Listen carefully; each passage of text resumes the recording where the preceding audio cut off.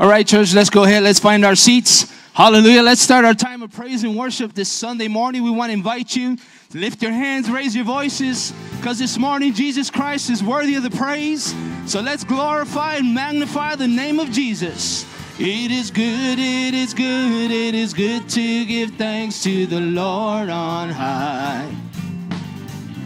To sing of your faithfulness and loving kindness both day and night. To play on our instruments sweet songs of praise for the things you do. It is good, it is good, it is good to get. Let's go ahead, let's stand together. For though the wicked spring up like the grass and are everywhere, soon they will perish, for all those planted in your house will grow without end.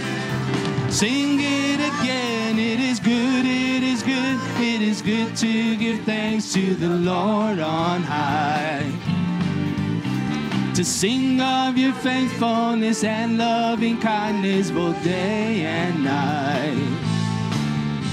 To play on our instruments sweet songs of praise for the things you do. It is good, it is good, it is good to give thanks to you. For though we struggle in trials and troubles still come our way, you won't forsake us. Your word has told us your promises will never end. Let's sing it again. It is good, it is good, it is good to give thanks to the Lord on high. To sing of your faithfulness and loving kindness both day and night. To play on our instruments sweet songs of praise for the things you do. It is good, it is good, it is good to give thanks to you. So why give him praise? Because he is worthy. And why should we sing? We love you and me. Then why give him thanks? Because he forgave us. And why celebrate? Because we are free. Then when should we thank him? Morning and evening. In what circumstance? The good and the bad. It ain't always easy, It's not so easy. but it is good, yes it's good, it is good, it is good. Let's sing it again. It is good, it is good, it is good to give thanks to the Lord on high. To sing of your faithfulness and loving kindness both day and night. To play on our instruments sweet song of praise for the things you do. It is good, it is good, it is good to give thanks to you. It is good. It is good, it is good, it is good to give thanks to you. Let's sing it one more time. It is good, it is good, it is good to give thanks to you. Word of God tells us it is right to give him thanks and praise. So let's continue on. Si tuvieras fe como un grano de mostaza, eso lo dice el Señor. Si tuvieras fe como un grano de mostaza, eso lo dice el Señor. Tú le dirías a la montaña, muévete, muévete. Tú le dirías a la montaña, muévete, muévete. Esa montaña se moverá, esa montaña se moverá, esa montaña se moverá, esa montaña se moverá. Si tuvieras fe como un grano de mostaza, eso lo dice el Señor. Si tuvieras fe como un grano de mostaza, eso lo dice el Señor. Tú le dirías a la montaña, muévete, muévete. Tú le dirías a la montaña, muévete, muévete. Esa montaña se moverá, esa montaña se moverá, esa montaña se moverá, esa montaña se moverá, se moverá, se moverá, se moverá, se moverá, se moverá, se moverá, se moverá, se moverá, se moverá. Hallelujah. Let's continue on, church. We're going to sing that song, Jesus Move. Let's lift our voices. He's worthy this morning. Let's sing that song together as we raise our voices, as we usher in the presence of the Lord. Let's sing it together. Let the power of God fall down on us. Let your power fall down right now. Let the power of God fall down on us. Let your power fall down. Let the Spirit of God, let the Spirit of God pour out on us. Let your Spirit pour out right now. Let the Spirit of God pour out on us. Let your Spirit pour out for your glory, and you only. What you say is what we'll do. Let your passion become action. Holy, come on, let's sing it together. We're alive. In Jesus, we're alive to glorify your name. And let your Spirit rise among us now as we sing. Let's sing it again. We're alive. In Jesus, we're alive to glorify your name. And let your Spirit rise among us now as we sing. Jesus, move. Whoa. Jesus, move. Whoa. Let the love of God come alive. Let the love of God come alive in us. Let your love come alive right now. Let the love of God come alive in us. Let your love come alive. Let the love of God. Let the love of God come alive in us. Let your love come alive right now. Let the love of God come alive in us. Let your love for your glory. For your glory, and you only. What you say is what we'll do. Let your passion become action. Holy Spirit, God, Jesus, we're alive. Jesus, we're alive to glorify your name. Let your Spirit rise among us now as we sing. Let's sing it again. Jesus, we're alive. Jesus, we're alive to glorify your name. And let your Spirit rise among us now as we sing. Jesus, move. Oh, Jesus, move. Oh, we don't want to leave. 'Cause we don't want to leave until we're changed. So here in our hearts, God, have your ways. We don't want to leave. We don't want to leave until we're changed. So here in our hearts, God, let's sing that again. Let's declare it this morning. We don't want to leave. We don't want to leave until we're changed. So here in our hearts, God, one more time. We don't want to leave. 'Cause we don't want to leave until we're changed. So here in our hearts, God, have your Jesus, we're alive. Jesus, Jesus, we're alive to glorify your name. And let your spirit rise among us now as we sing. Jesus, we're alive to glorify your name. Let your spirit rise among us now as we sing. Jesus, move. Oh, Jesus, move. Oh, Jesus, move.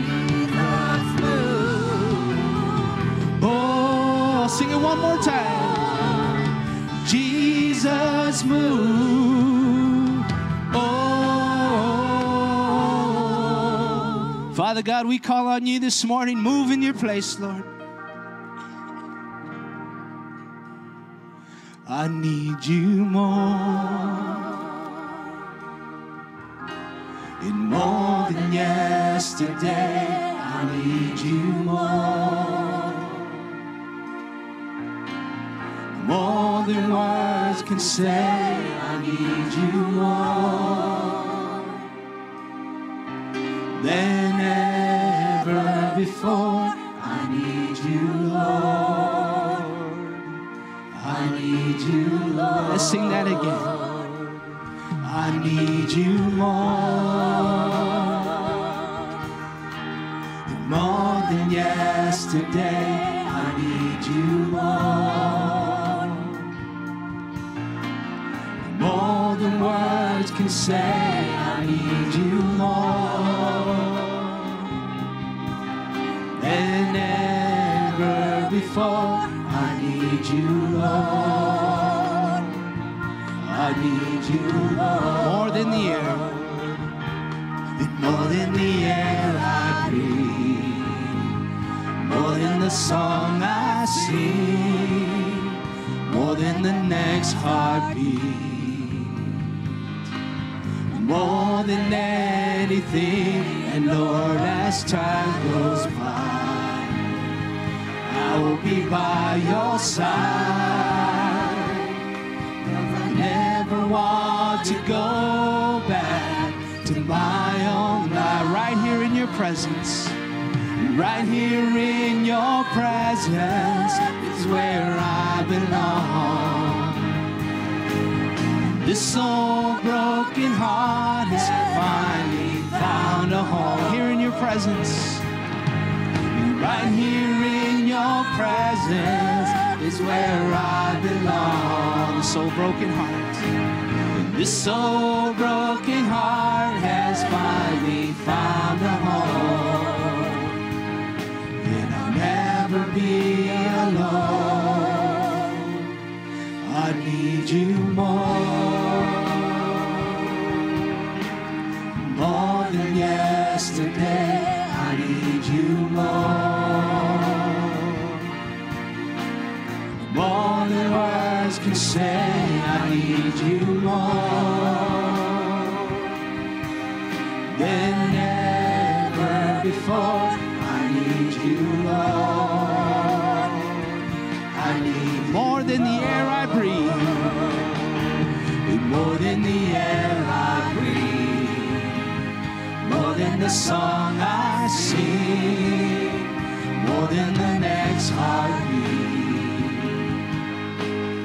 more than anything. And Lord, as time goes by, I will be by your side.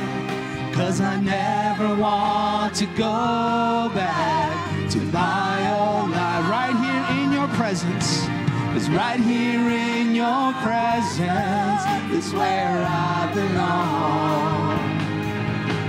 And this old broken heart has finally found. Let's sing that chorus again. Right here in your presence is where I belong. And this old broken heart has finally found a home. Never be alone. And I'll never be alone. I need you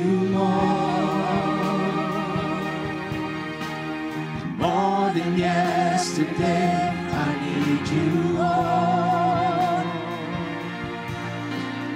more than words can say. I need you more than ever before. I need you, Lord. I need you, Lord. Let's continue to call out to him this morning, church. As we open our hearts, lift our voices.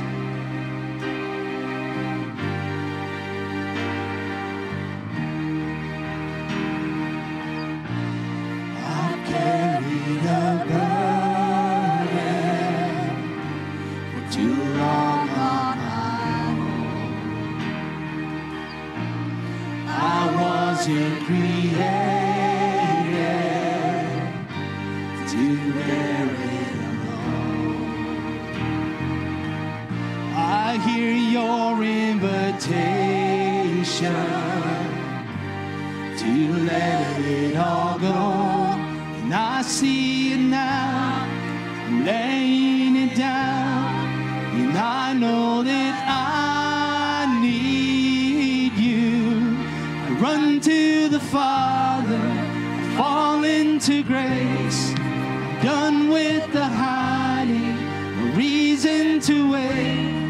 My heart needs a surgeon, my soul needs a friend. So I run to the Father again and again and again and again. Oh, oh, oh. You saw my condition, from the start. Your Son for redemption, the price for my heart. I don't have a context for that kind of love. I don't understand, I can't comprehend. All I know is I need you. I run to the Father, I fall into grace. I'm done with the hiding, no reason to wait. My heart needs a surgeon, my soul needs a friend. So I run to the Father again and again and again and again.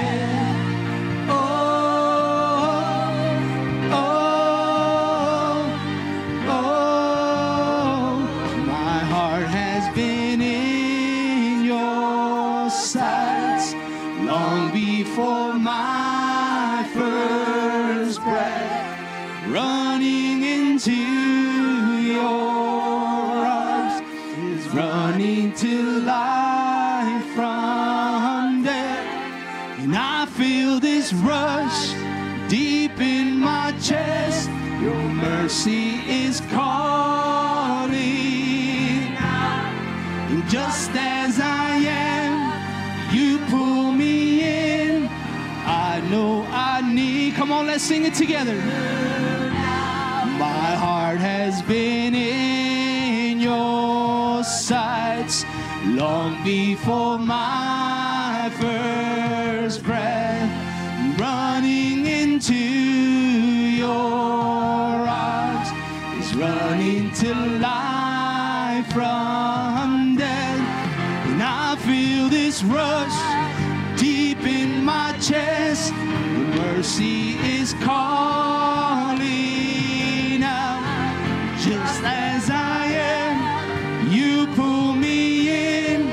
I know I need. I run to the Father. I run to the Father. I fall into grace. I'm done with the hiding, no reason to wait.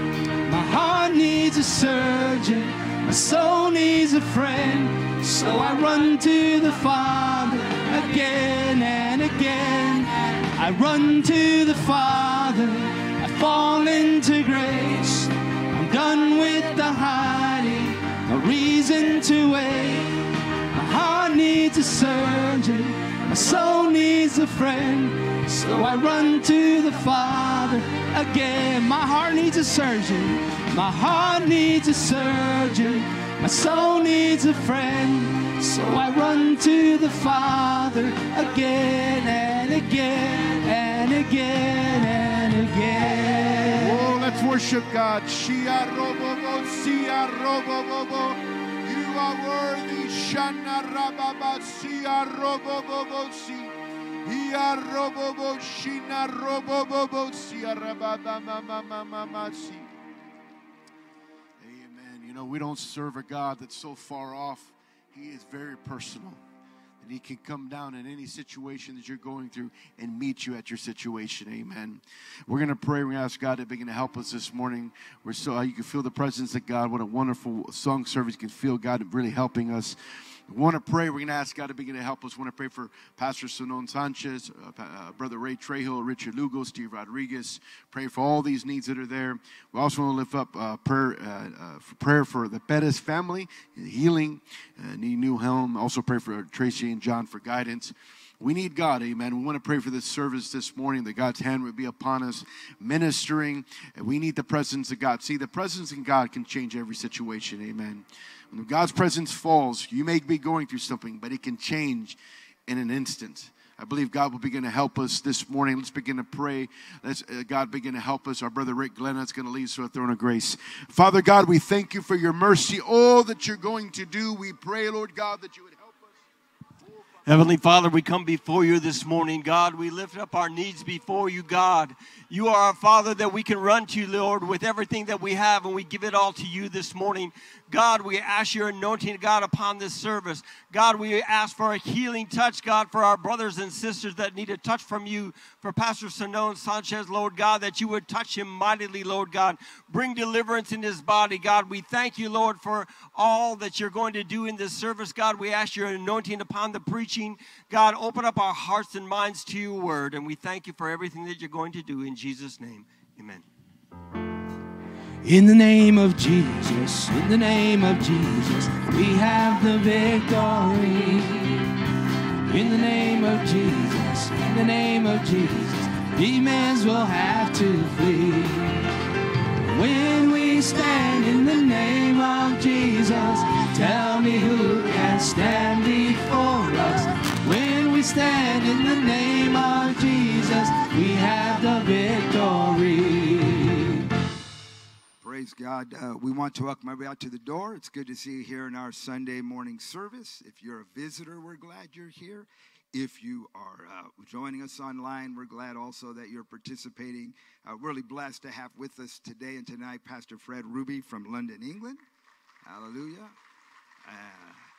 And he and his wife Norma are here, and we're really looking forward to a great day. You don't want to miss tonight's service. I know being here this morning, I was asking him, he has not been here since they went to London, I believe in 2017, and so it's going to be a great day of ministry. You're going to feel the conference this week here in our service today. And then I want to remind all the men, tomorrow night we are having a men's discipleship at 7:30 right here. Encourage all the men to be here for that. How many know in this generation we need men to be men of God? And so I encourage you to be here. We'll be joined by other churches tomorrow night, 7:30. Our regular prayer schedule goes on each weekday morning, 5:30, 8 o'clock. We pray back here. If you come in the morning for prayer, you come and park in this area and go through those doors right there. Wednesday night, we will be here at 7:30. Prayer meeting an hour before at 6:30. And then on looking ahead to Saturday, our Overcomers Prayer Saturday morning at 9 o'clock. That's next door. And then Saturday night, we're going to have another installment of our indoor drive-in. I think that's going to be our new name for it. And we have an excellent movie. Many years ago, I read a great book called Unbroken, the story of Louis Zamperini, his amazing life and his amazing conversion. And I understand they made a Hollywood movie, but they left out the most important part. And so we're going to show part 2 to that, which is all about the most important part, a very powerful testimony of his conversion. They have a trailer ready. Give me a thumbs up here. We good? No, we don't have a trailer ready. Tonight we'll have the trailer. Hey, take my word for it. 2 thumbs up. I read the book. It's a powerful, powerful story of his conversion. This guy ran in the Olympics, was considered to be the greatest miler in the world, and then World War II broke out. Was stranded for, I think, 102 days, something like that, in the Pacific Ocean, finally picked up by the Japanese, where he was in an internment camp for years and years. He was in there so long, they sent a letter to his family that he was dead. Came back after all of that and was powerfully saved. You don't want to miss this. This will be Saturday night, and so we want to encourage you to come, and most of all, bring somebody with you. Invite them to come out, and an excellent presentation of the gospel. And so you can remember that. So since we don't have a trailer, then we're going to move quickly on. We just came out of the conference. Lots of people were able to go and be a part of that. For time's sake, we had a lot going on today. I want to hear 2 testimonies. We're going to hear from Dart Myers and also from Brian Consider. And so, Dart, you come on up here first. And then, Brian, you're next. And they're going to give... And for the record, these guys got home at 3 o'clock in the morning, so they'll stay awake. Well, first off, I just want to start by thanking Pastor Rubi and Miss Yolanda for the opportunity to go to this conference. Just to be honest with you, church, going into this conference, I was kind of at a spiritual plateau. Wasn't really getting anything at this point, but we know that God is a faithful God, and he knows what we need when we need it. Spoke to Pastor Rubi, and he sent me to this conference, and he really touched my life. I just want to let you know, church, we're blessed to have the pastors that we have. Pastor Martinez wasn't even supposed to preach at this conference, and he took charge, and he came in, preached a powerful sermon. Pastor Rubi as well, on extraction. I know we heard it here, but you didn't hear the conference version. That version was Holy Ghost fire. You have to go and see it, watch it for yourself. But so I don't sound biased, I picked a couple that weren't our pastors. So I picked the couple was Pastor Greg's first sermon, which was on Monday. It was on the theme of the conference. It was fanning the flame. Basically, he just went over things that we need so we can get that Holy Ghost fire. And one thing that really stuck out to me that he said was the Holy Spirit ignites holy desires. So, church, if we don't have holy desires in our life, if we just have carnal desires, we just go around doing things that we want, not the things of God, the Holy Ghost is never going to give us that fire. So, in order for us to get that fire, we have to want the things of God. The second sermon that really stuck out to me was also Pastor Mitchell's. The leader of our fellowship is a powerful preacher. That place, Prescott, God is really doing something there. It was called Go Ye.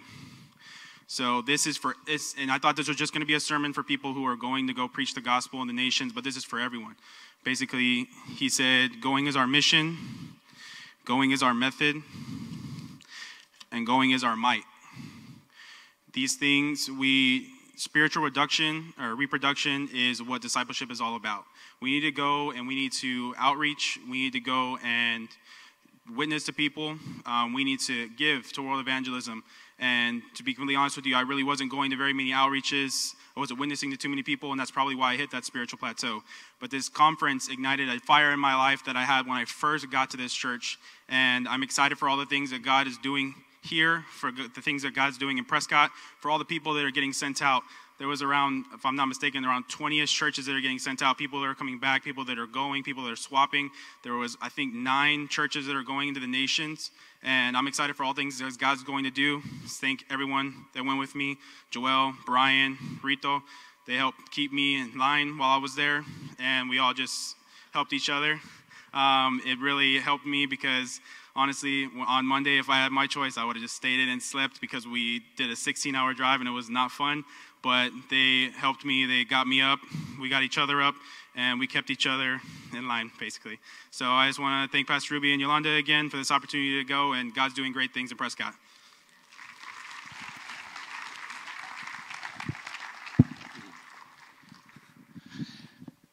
Conference was awesome all this week. God did some great things this week. I think our pastor for investing in us You know, God is a good God. He wants to use each one of you guys to reach this world for Jesus, because our world is falling apart. It's falling into all kinds of troubles. It's like this, but it needs to hope in the gospels in Jesus Christ. I want to tell my friends that in us, like it's been said throughout this week, it says we are inadequate. It's not in our own strength. It's in God's strength. It's in His power and His Spirit that He wants to use each one of you guys. There's a different ways that God wants to use you. That's in His.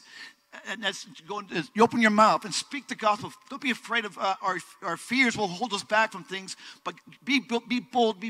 And tell your neighbors, your coworkers, the people at the stores, at the banks, or wherever you're at. Go tell them that Jesus Christ is life. He has the power to bring deliverance.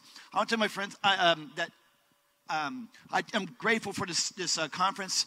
I thank God for that God could use me. My own limitations and everything. And one thing I'm grateful for is I'm able to give also to this conference. Thank God for Pastor Rubi for helping me to do that more so. Guys, thank you. Hallelujah. So we appreciate that, and all you that drove in all night, stay awake. We're going to have a great service. And but it was a tremendous, tremendous time of ministry. I just want to go over the announcements, and we're going to take an offering in just a moment here. And so out of this conference, there were 9 international churches that were planted. And I'm just going to read out the name, and perhaps you have a family member who lives there. Sinuik, Cambodia. Vientiane, Laos. Amborvi, Mahajanga, Madagascar. Cali, Colombia. Ambo, Hidratrimo, Alamanga, Madagascar, and also Bogota, Colombia, and we thank God for that. But I want to just really highlight 3 new churches into Fuzhou, China, Xiamen, China, and Tianjin, China. We're going back to China. Hallelujah. And that is very, very significant that we're going back to China. I'm going to get back to China, but in America, Charlotte, North Carolina, Kansas City, Missouri, Stanton, California, Fresno, California, Central El Paso, Redwood City, California, Phoenix, Arizona, Anthony, Texas, Leander, Texas, and Ocean Point, Hawaii, all new churches there. And so we thank God for all of that. So some of you may remember back in 2011, it was the first opportunity I had. I had preached in 2010 in Malaysia in the rally, and they had about 30 people from China there. And so the pastor asked me if I would come. I remember going. Some of you remember we weren't sure. I remember I did not take a Bible or anything like that. We didn't know how it was going to work going over there, and so I only had my BlackBerry at the time because we weren't sure. Anyway, at that time, our fellowship, I think we had 5 churches, 3 to 5 churches. 2 of them that had significant growth, meaning they had several dozen people, and God just moved. And it wasn't the rally; it was what God was doing. But by the end of the decade, we had 33 churches in China. Many workers of this congregation launched. I think overall 6 couples had gone into China to labor there and to contend, and we were just part of our fellowship. And then COVID, and everything changed, and all foreigners, before it was over, every one of our foreign pastors was kicked out of the country. Brent was the last one. And but I remember one of the things I never forgot in the book Citizen Soldier, Stephen Ambrose said that the men who actually entered Berlin at the end of World War II were not even in the military on D-Day, or they were stateside. And that if you're going to win a war, you can't just have a single invasion. There has to be a second invasion. And I believe God is giving us a window back into China. And I want to encourage you, we are very involved and committed to Vietnam, but we want to see God move in Asia. And this statement, these 3 churches going to China, I believe is a statement from God to the devil that we're going to take that land. These pastors that were there, these Chinese pastors, I remember preaching to them and saying, one day the window will close, and you guys better get all you can while you can. And these guys have stood by the stuff. They have stood through everything that's happened there, and they are asking for help. So I want to encourage you, be praying for China, praying for Vietnam, Southeast Asia, that part of the world. Most of the world lives. If you ever look at a map that's colored by population, most of the world lives in Southeast Asia. That is where the souls of men are, and God is opening doors there, and we need to make sure that we stay on top of it. Can you say amen? Let's have our ushers come. We're going to honor God in our giving this morning. You know, it's a miracle to see what God is doing. I had the chance to sit next to a very interesting man on the way home yesterday. This guy was a helicopter pilot in Vietnam, and that's what got our conversation going. But we began to talk, and he was just asking me about our church, our ministry, our fellowship, and I was just sharing with him, and it was so interesting. This is a man of very high achievement in life, and but he was so moved by what God has done and what our God has done through our fellowship and the miracle of conversion, and just coming home from conference, but just tell him about it. It's like this is a miracle. I hope you understand that we're not into religious programs here. God is doing something, and you and I are privileged to become a part of that. And I want to encourage you that just like we were saying in Sunday school, every single person in the church matters. And every single person in the church, the devil whispers to them, you don't matter. You're not important. You're not significant. And then you look at what God has done, and all of us stand back, and we, like those 24 elders, cast down our crowns and say, this is all God. That you and I get to be a part of it. Let's honor God with our tithes, our offerings. Let's remember our missionaries that depend on our faithful giving to continue preaching the gospel around the world. All right, as our heads are bowed, Bill, will you ask God's blessing?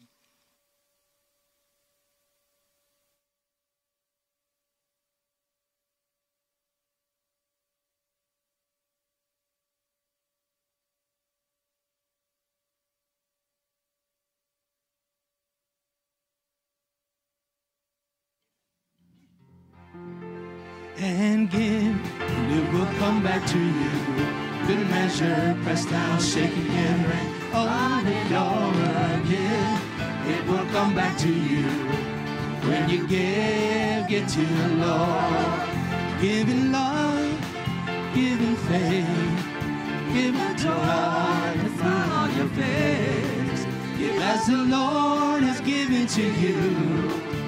How you give is a reflection of your gratitude. Give, it will come back to you. Good measure, pressed down, shaken together, and running over. Give, it will come back to you. When you give to the Lord. From your heart, give your best. Give unto God, and you will be blessed. Don't be stingy, don't be tired. Learn from the widow in the Bible who gave her last mite. Give, and it will come back to you.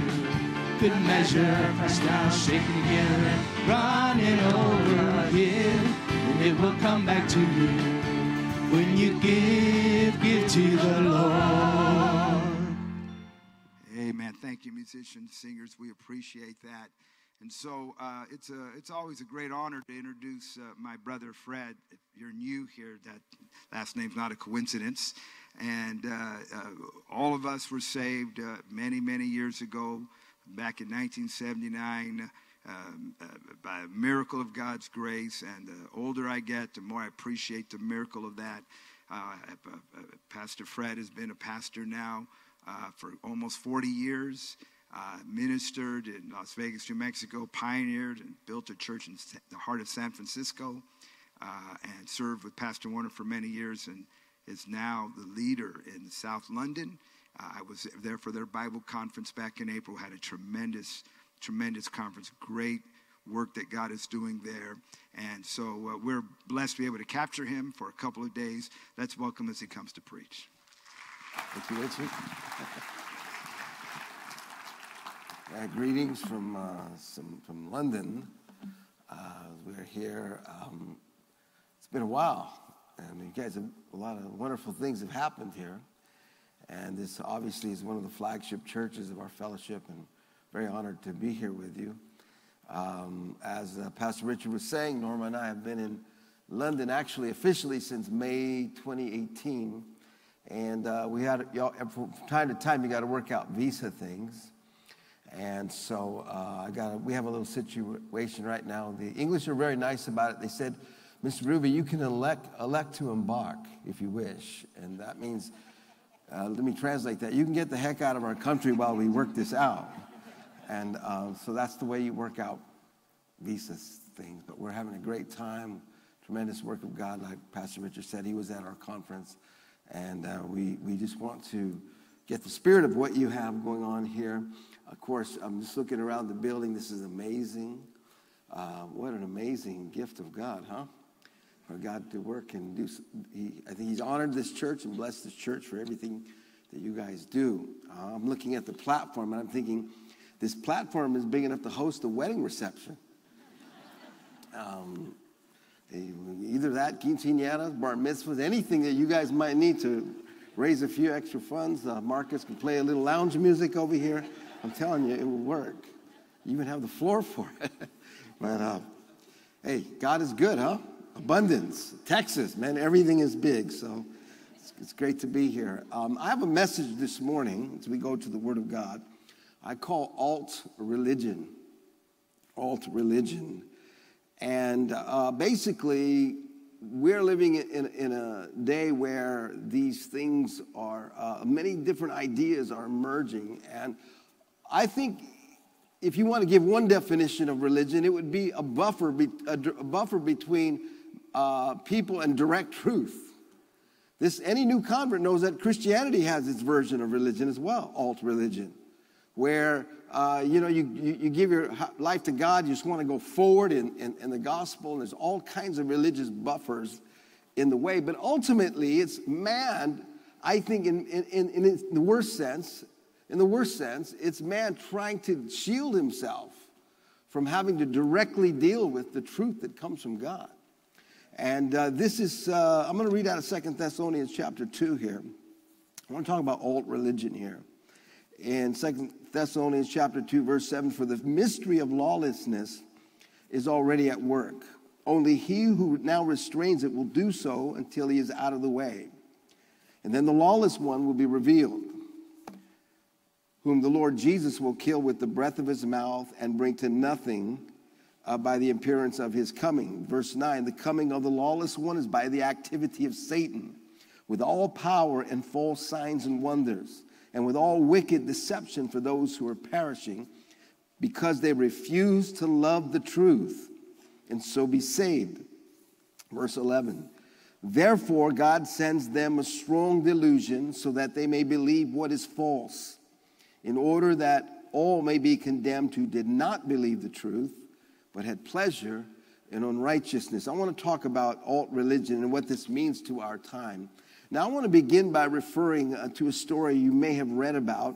This took place at the end of April in Boston. It was called Satan Con. Now, you know how they have all these tech cons and these comic book cons, those sort of things. Well, they had an event in Boston called Satan Con. And it was a sold-out event. It had over 800 people. It was at the Marriott Copley Place in Boston. And it was a 3-day event. Now, I had a picture here of that. It was a 3-day event, and basically this included satanic rituals. And this is what I'm bringing, that this is no longer behind, a curtain. This is now at a venue, a very popular venue in Boston, and they began their weekend conference on April the 28th with the tearing apart of the Bible while the crowd chanted, "Hail Satan, hail Satan." Now, this is astonishing to me. Now, we know you hear about this stuff that happens, but like I'm saying, somewhere this is beginning to emerge in a way that I never thought I would probably see in my lifetime. You always hear these things in terms of whispers, But now there is a coming out of sorts of an alternative to honoring and worshiping God. G.K. Chesterton, he's a great English thinker. He said, when people stop believing in God, they don't believe in nothing, they believe in anything. And so when you find this with the gospel, right? Whenever the gospel is being preached and ministering, many times people recoil from the gospel. They don't just say, hey, listen, I'm just an atheist, leave me alone, I'm agnostic. How many know people, they run to some other idea? And so this is what we see going on today. I'm telling you, it's astonishing. And it's the absurdity of it is overwhelming. You think people would never actually say this out loud, but they are. I was reading another article. I'm going to refer to a couple here. There is now a revival, and I'm not making this up, of Jediism. You heard that right. Star Wars. In Australia alone, they claim to have over 70,000 followers of Jediism. And it's about, the monastic cult in Star Wars. You know, the Force be with you and lightsabers. And they're actually, I have a photo. This guy is, you get that from Walmart. It doesn't even work. Yet somehow this person is standing there with a serious face. This is what I believe in. You don't believe in nothing. You believe in anything. Here's another one that's coming up. This would have been absolutely ridiculous just a decade ago. UFOs. They're actually starting to talk seriously about UFOs now. No, I can't believe there's a little bit of distraction in this strategy, but I saw the clips myself on YouTube. I was in England, but I saw the clips of NBC News leading two broadcasts. Lester Holt. This is Lester Holt. UFOs have been spotted. How many saw this? I was shocked. I was thinking, doesn't this man have any self-respect to go into the producer and say, I'm not doing that? But there's an article here of the BBC. I realized why they're promoting it. Listen to what the BBC article said. He said, if we made contact with aliens, how would religions react? Now you know the strategy, don't you? In other words, it's an alternative to believing in God. And the world is so desperately fallen away from God today, they're willing to go to UFOs. What about radical environmentalism, climate change? Now, many of us have understood for a long time this has been a religion. But they've denied the science, you hear it. And so I know you spend an afternoon in San Antonio in July and you could believe this sort of thing. But I'm telling you, I was in Sacramento. It was cold, actually, over there. But I have a photo here of Time magazine. Here's the reason. What does it say? The case for making Earth Day a religious holiday. We knew they were religious the whole time. And now they're coming out of the closet. This needs to be a religion. All of it, if you know God's word, is based on the idea that the world is rejecting truth. And so anything begins to sound acceptable.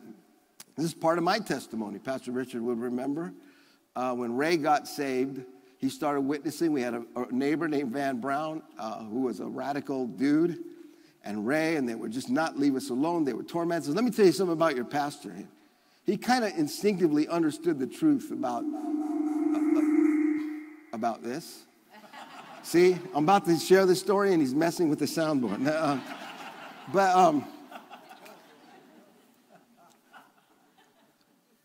When Reverend Ray would start to preach, I would try to challenge him, and Richard would put his fingers in his ears and go, and walk out of the room. I'm not listening.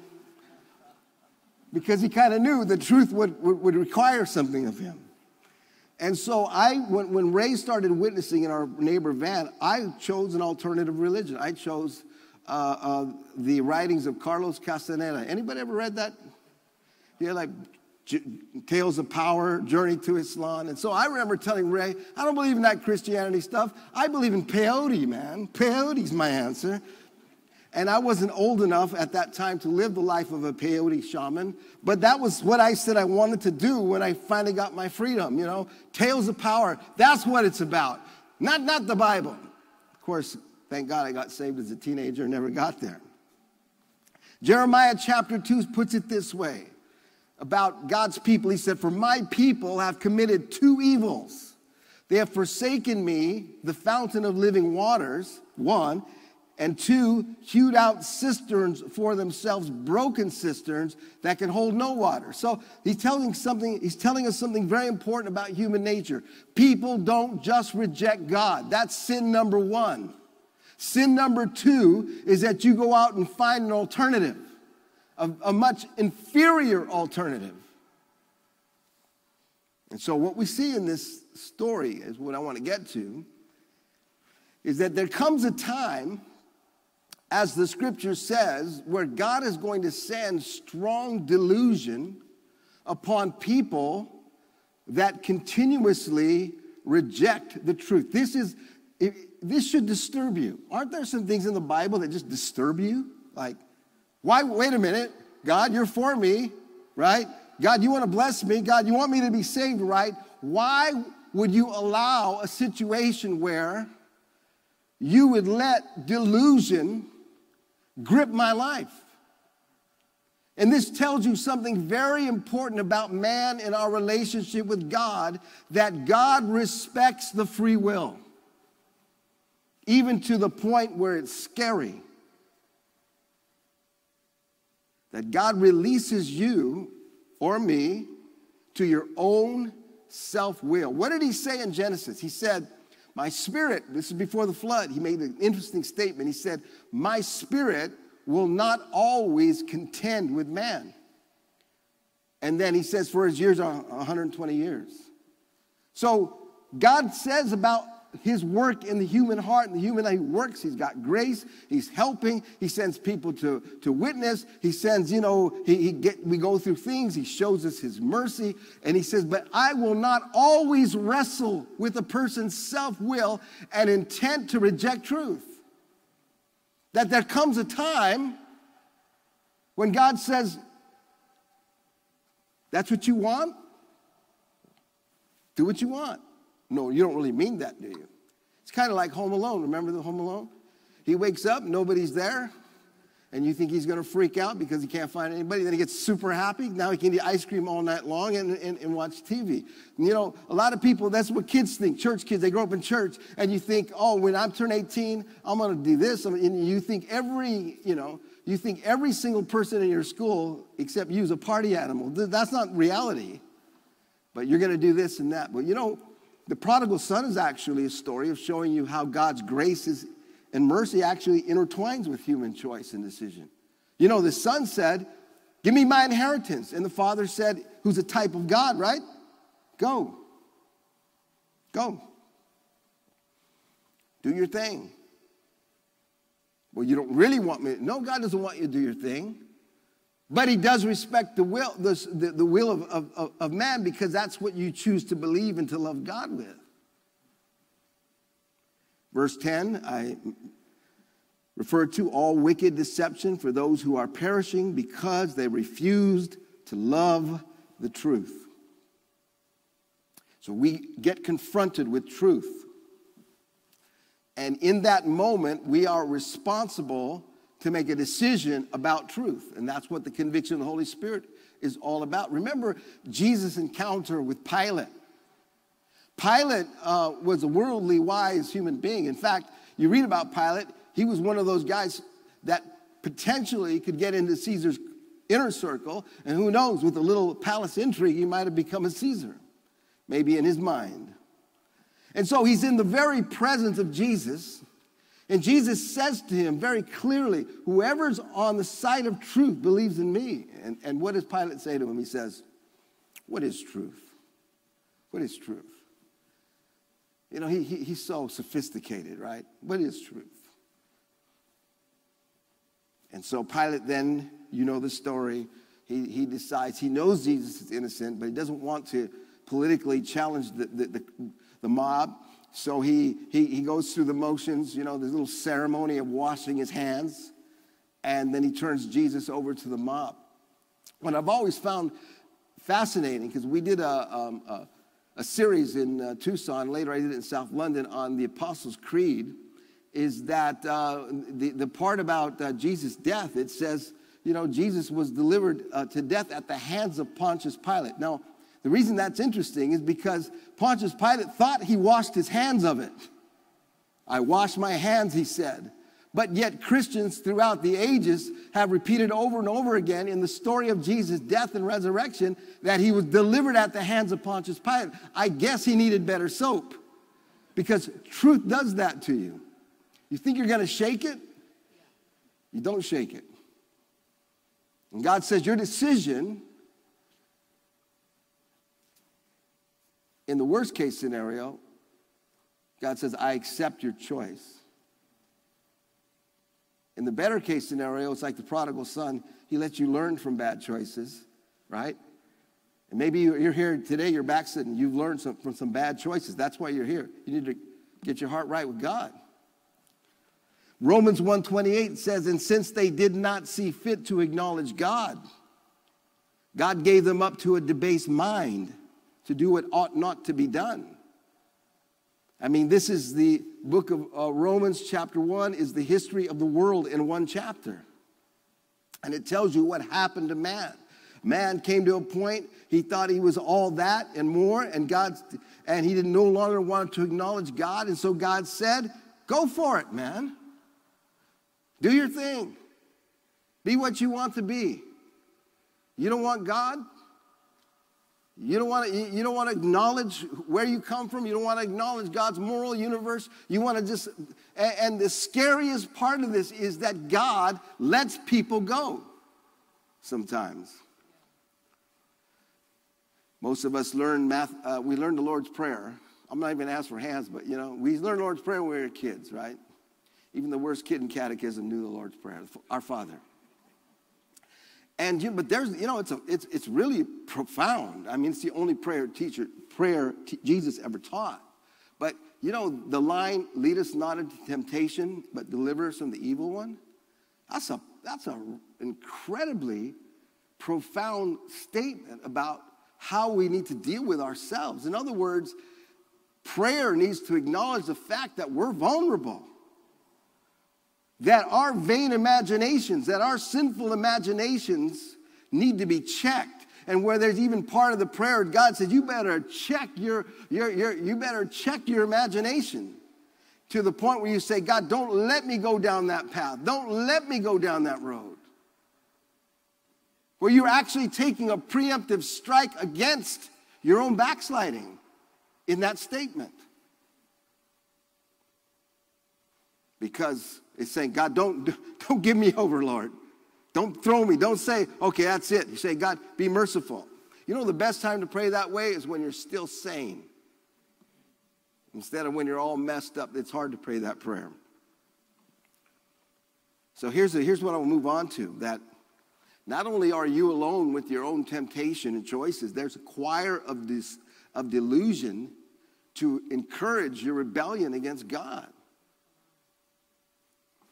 1 Timothy chapter 4 says, the Spirit clearly says that in the latter times some will abandon the faith and follow deceiving spirits and things taught by demons. Such teachings come through hypocritical liars whose consciences have been seared as with a hot iron. This is a fascinating prophecy. I've always been incredibly fascinated by this prophecy. Here's what I believe. You can say, you can argue with me later, but I believe this is a prophecy of celebrity culture that has only existed in the last 100 years, probably since film. There's a worldwide celebrity culture. I would call it depraved, hypocrite celebrity culture. And these people have amazing influence over the minds of everyday people. Amazing influence. And if you don't believe they have that kind of influence, then just look at how much they get paid to support products. If you don't think they have that kind of influence. And it doesn't matter. And here's the interesting thing. Hypocritical liars whose consciences have been seared. These people, they're just full of contradictions. Their lifestyles are completely debased. And yet, in a normal sense, if they were your neighbor or your cousin, you know not to listen to them. That guy's all messed up. You don't know what that guy's into. But because they're in lights and they're on television and they appear in commercials, you think they know what they're talking about. And when people have turned against God, now they have these people representing the doctrines of hell against truth. And they literally represent them like salesmen. And they're constantly putting them out there. And people believe this stuff because there's a program of strong delusion. How many people, they get addicted to movies. It's not just the content in the sense of, questionable content. It's the fantasy that people get addicted to. Proverbs says a foolish man chases fantasies. And so we're talking about how people, they get caught up in these delusions and they follow these personalities, and it doesn't matter who those personalities are. And this is the emphasis of that prophecy. These people that you think are so that they're the lowest of the low, and in any normal, reading of human behavior. But because they're rich and they're beautiful and they got a lot of money, you think there's something special and you follow them. I'm not even going to ask how many people are following them on Instagram. And you don't realize this is all part of the program. Strong delusion to make you think that your sin is good and it's okay. And that Christianity is this silly thing from the past that people are all caught up and bound in. And so as I move on here, you're at the mercy of the momentum of this spirit. Strong delusion. It's a sweeping, if you can imagine it, it's like a sweeping flash flood of power and influence. I'm talking to some of you young people. One of the best things you guys got going on, which I think is world known, is your boot camp. People all over the world try to model it after the San Antonio boot camp. But young people, this will sweep. You don't put your toe in a flash flood because it moves at such force. It will overwhelm you. It says, therefore God sent them strong delusion, verse 11, so that they may believe what is false. And so we know that it's not God wanting to deceive you, but at time to time, God lets people want the devil. You have the devil. Let me give you another illustration here. Katy Perry. Katy Perry was the second child of pastors, Keith and Mary Hudson. She grew up listening to gospel music and singing in church. She said when she was a kid, they were not allowed to eat devil's eggs, she said. They called them angels' eggs, and then they could. So, and she had an interview with Marie Claire magazine a while back, and she made this statement. She said, I don't believe in heaven or hell or in an old man sitting on a throne. I believe in a higher power bigger than me because that keeps me accountable. Now, let me just try to be fair to Katy just for a second. Okay, she's a church kid.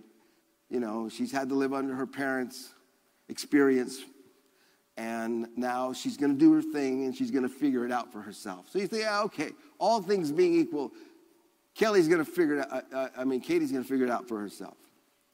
But how many know it doesn't really work that way? Because there are other forces besides you and your own imagination and your own sense of self-determination. It's not just you and the universe.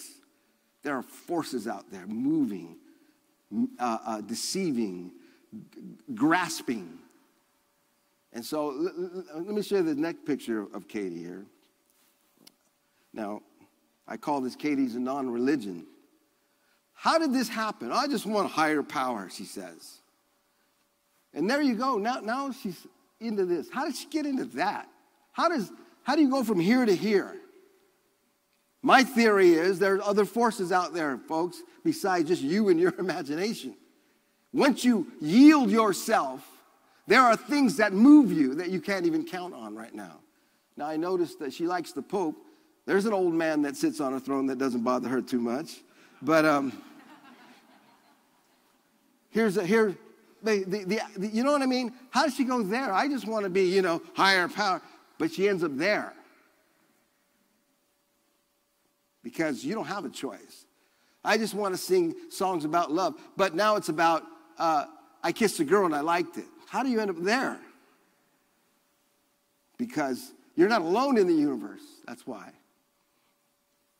There are other forces in play. And when people reject truth, this is the bottom line. People reject truth. You're at the mercy. Not just you, I don't believe in nothing. No, you believe in anything. Now I'm going to close with the idea here of valuing truth. Two things very quickly that I want to end with. How do you deal with the truth? There are two ways I think that are very important to if I can just reduce it down to this as we close. Number one is, if you're going to value truth, it begins by rejecting the lie. Now, this is a really important idea. This was a revelation to me. Most of us find the truth by the process of elimination. Matter of fact, this is true science. Science, that's a scientific method right there. You reject what isn't true. And so here's what I mean. I don't mean that you had a science experiment and you said, I need to be a Christian. And that's not how it works. You had bad relationships. And you had to say fornication is stupid, right? That's how you get saved. You learn to do right. You judge the lie, right? You judge the lie of phony romance. Or you've done drugs and this is so fun. And then you see somebody lose their mind, another person die in an OD. And you wake up and you say, that's a lie. One of the great steps of every new convert is judging the lie. And you know why certain people backslide all the time? Because they always keep a little bit of, it wasn't that bad. It was a lot of fun after all. You keep that attitude toward your sin, and you'll always have a little bit of the lie left over, like a little pilot light working inside of you for your next backsliding episode. No, you got to reject the lie. That's a lie, man. Where maybe you were just religious before you got saved, but miserable and tormented and bound by hatred and anger. And you say, no, religion, no, I don't want religion. And how many people they get saved? Well, I'm going to go back to something they never. You have to say, no, man, that's a lie. That's a lie. And so you have to develop a boldness if you're going to have truth in your life, you've got to judge lying. And we call, how many, if you've ever been in any kind of therapy or whatever, they call it denial. You know what? Someone who has a problem with denial is someone that refuses to judge the lie. It's a lie. I can't accept that. One of my favorite stories about Abraham, this is not in the Bible. This is, I took a course a while back and they talked about Abraham. This is a Jewish tradition. That Abraham found God by rejecting idolatry. He didn't just God, show me. It was like he had an experience. Actually, when he was young, he sought God in the sun, the moons, and the stars. And he decided that God wasn't in those things. And it talks about one story in particular where his father was an idol maker, according to the tradition. And he left young Abraham in charge of the shop. And so Abraham's on this journey to figure out who God is. And while he's minding the shop, a woman comes in and presents a basket of food to one of the idols. And, Abraham knew this was absurd. And so he can imagine a shop with all these different sized idols, and the woman presents a basket of food. And so he realizes this is so ridiculous. He takes a stick and begins to break all the idols, one by one, except for the largest one. And in the largest one, he puts the basket of fruit in front of the largest one. His father comes back to the shop, sees all this devastation, and he said, what happened here? And Abraham said, well, a woman brought this basket of food, and they all started fighting over it, and the biggest one won. And his father said to him, that's ridiculous. These are statues. They can't move. They can't fight. They can't speak. And Abraham said, aha. I think that's where that Jewish aha comes from. He said, absolutely. They can't do any of those things. Yet you are promoting these things like they're God and they are false. That's one of their legends. And I said, wow, that's how you find truth, though. Sometimes you're not going to find it because, just go to the top of a mountain. Start rejecting the lie. You'll find it. Now I want to close with one last thought, and that is embracing truth. If you do, there's a lot of people who do see lies, but you can't just leave it there. Because if you leave it there, you're going to become a cynic who eventually gets deceived by something else. There's a lot of people that they don't believe in nothing. You know what I mean? Everything's a conspiracy. That's where you'll end up. You must choose to believe God. Again, Joshua, as I close here, 24:15 says, if serving the Lord seems undesirable to you, then choose for yourselves this day whom you will serve. I love this because he contrasts. He said, whether the gods of your ancestors or the gods of the Amorites, but as for me and my household, we will serve the Lord. I like this. I like what Joshua said. Joshua, he didn't say, if you want to serve God, then do your thing. He said, no. The truth is, you're going to do your thing. You're going to go back to those other gods. You've got to choose God. Because like Bob Dylan said, you're going to have to serve somebody. It may be the devil or it may be the Lord, but ultimately your relationship to truth puts you one place or another.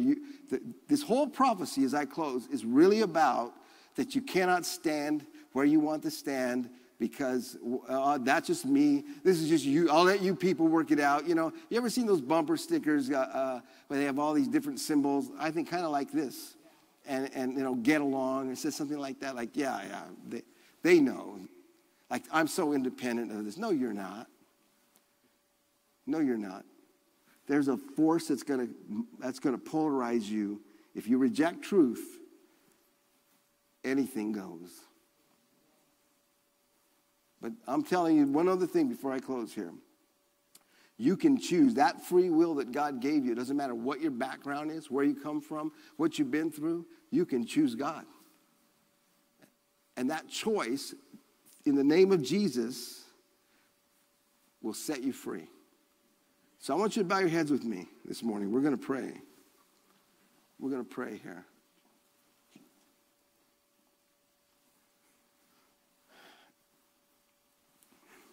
You know, as we finish the service here, we just every head bowed, every eye closed. We're gonna pray. You know, when I deal with a subject like this, you know, like this aging guy upset about pop culture, but I think about stuff like that. How's this gonna play? But I'll tell you, I got saved, as Pastor Richard says. We got saved as teenagers, where we started to see through a bunch of things. There are a lot of stuff was going on. Start seeing through it. And so one of the things about getting, you know, serving God over 40 years, you know, you want to maintain that sense of it's not just about religion, it's about the truth. I rejected the lie, the big lie, to serve God. Jesus said, I am the way, the truth, and the life. That's what Jesus said about himself. Jesus told, again, Pilate, whoever's on the side of truth is with me, Jesus said. And Pilate, it was before his time. He would probably represent the way a lot of people are today. What is truth? Oh, that's this. You guys like this. You guys like that. Jesus is the truth. And this is the only experience that can change you. Religion can't change you. Church can't change you. Liturgies can't change you. They might assuage you. They might make you feel better, perhaps. Some people can feel that way. But it's not going to change you. If you're not right with God today, you need Jesus. He is the answer. He is the difference. We're not looking for another alternative. Jesus is the answer. Jesus is the way, the truth, and the life. And no man comes to the Father but through him. Jesus is the sacrifice. And before we finish today, our heads are bowed. I believe in this auditorium, there are people here, you're not right with God. And there's a warning. And I know every sermon can't be something like this, but there's a warning in our spirits now. Things in the world are shifting quickly. Things are polarizing. People are afraid now. I mean, I'm talking about everyday people afraid to even say what they think.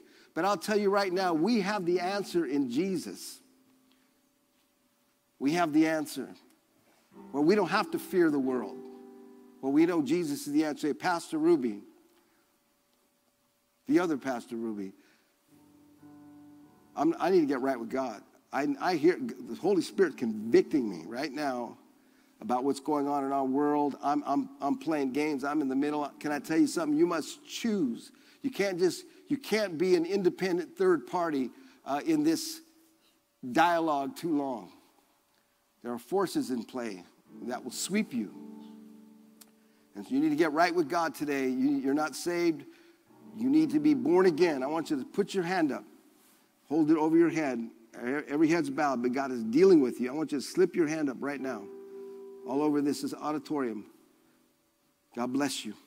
God bless this hand. Anyone else? Slip it up.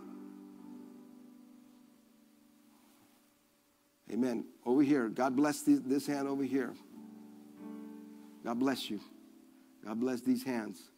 We're in the presence of God. We're waiting. We're waiting. Maybe you're a backslidden Christian. I threw in the story of the prodigal son because you get to see both sides. This is very nuanced. God gives this kid up for a while to learn some lessons, and the kid comes back. You don't want to learn your lessons that way, but that's life.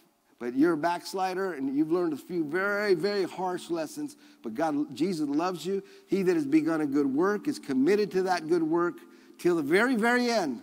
But you have to repent and get right with God. You're a backslider. You say, Pastor, I'm going to get right with God. I've learned. I did my own thing, and I want to get right with God. I want you to put your hand up quickly. Join these. Amen. God bless those hands. Hallelujah. Anyone else before those of you that, amen, over here as well. God bless you. All of you that have lifted your hands, I want you to stand to your feet with me. You lifted your hands. Stand up with me right now. God bless you. I want you to step out of your seats. Over here on my right, come on, I want you to come. We want to pray with you. This is one of the great privileges of gospel ministry, is praying with people to get right with God. Don't be embarrassed. God is so good. I need some workers here. How you doing today? Bless you. Bless you. We need some workers here. God bless you. Now is the time. Today is the day of salvation. Now is the accepted time. Time to get right with God.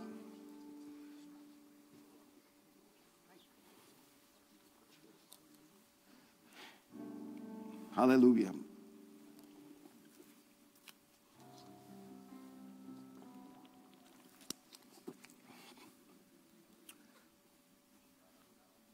I want to talk to, the saints just for a moment.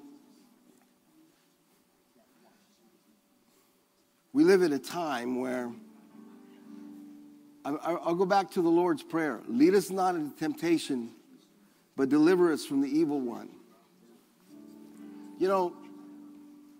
That's a daily prayer. That's a daily prayer. That means having to really, really stay on your toes as a Christian, to be aware of ourselves, to be aware of our imaginations, to be aware of what's around us.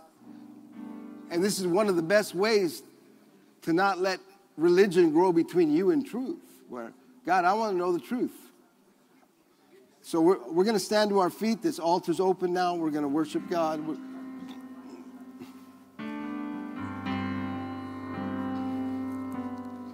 Lord, we need your grace and mercy. We need to pray like never before. We need the power of your Holy Spirit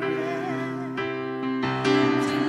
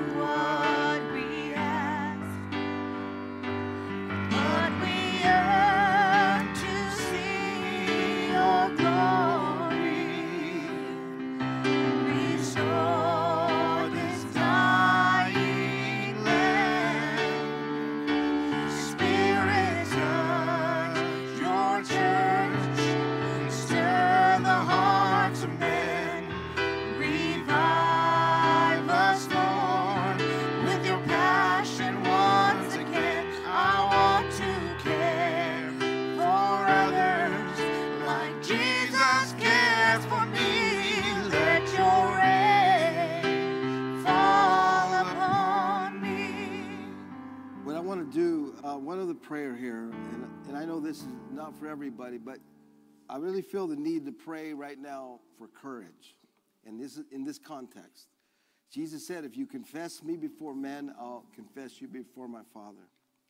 And standing up for God under this kind of pressure means just that. You have to have a sense of standing. Like, no, this is who I represent, right? I belong to Jesus. You know, a lot of witnessing, you think, it becomes very complicated sometimes in our head. I got to have these nice quips, or the Roman road and all that stuff. But a lot of really good witnessing is just you representing, I'm a Christian. It starts right there, right? I go to church, me and my family together. And your testimony starts unfolding from that. But you have to have just the simple courage to represent yourself. I belong to Jesus. He's my Lord. And from there, a lot of it opens. It's not like having to have this, a sales pitch. You just are what you are. And if you have it, you can impart it, right? And the courage that we need. That's why Jesus said, if you confess me before men, I'll confess you before my Father. It's all boiling down to that. The pressures of the world trying to pin people down. And people saying, I don't care what happens. Jesus is Lord. And you say that's not very complicated. It's not, but I think that's the root of all real witnessing and standing up. It's just standing up. You are what you are, and you're not what you're not, right? Choose you this day whom you're going to serve. Jesus, your Lord, then serve him. If it's the God of your ancestors, sex, drugs, and rock and roll, I want to tell you, I don't even have to tell you to do it, because you're going to do it, and then you'll be lost in it. Right? But God is merciful. That's why the prodigal son story is so important. Sometimes people do get caught up in their own will, and the Lord pulls you back. Right?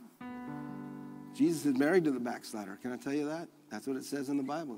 God is married to the backslider. God doesn't forget you. He just says, repent, serve me. Learn to do right. I'm not stupid. I'm not doing that anymore. And I'll say it again. Some of you guys learn to reject lies. Start telling yourself the truth. That's a lie. When the old boyfriend calls you back and makes another promise,